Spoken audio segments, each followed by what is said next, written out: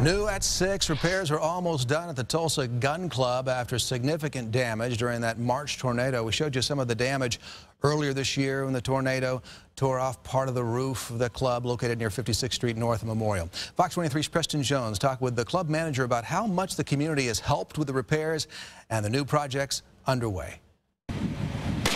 People aren't just firing shotguns at the Tulsa Gun Club. It was really bad.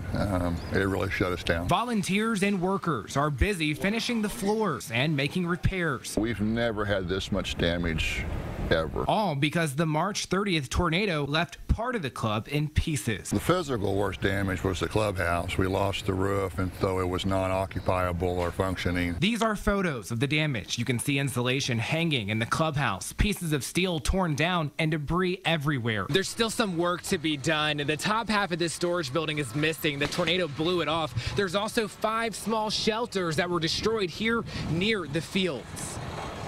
But 6 months after the storm, we're getting pretty close to the end. Manager Dan Detmer says the repairs are almost complete. We had a lot of volunteers doing an awful lot of work. The clubhouse should reopen in the next 2 weeks, and repairs are underway at the skeet fields and pistol range. Detmer says the community donated more than $42,000 to help out through a GoFundMe account. On top of that, the club added a new pavilion for community events and says it's looking to make even more improvements. We saw some things that could be improved upon as we rebuilt them. So that's been a benefit for us. In North Tulsa, covering news that matters, I'm Preston Jones, Fox 23 News.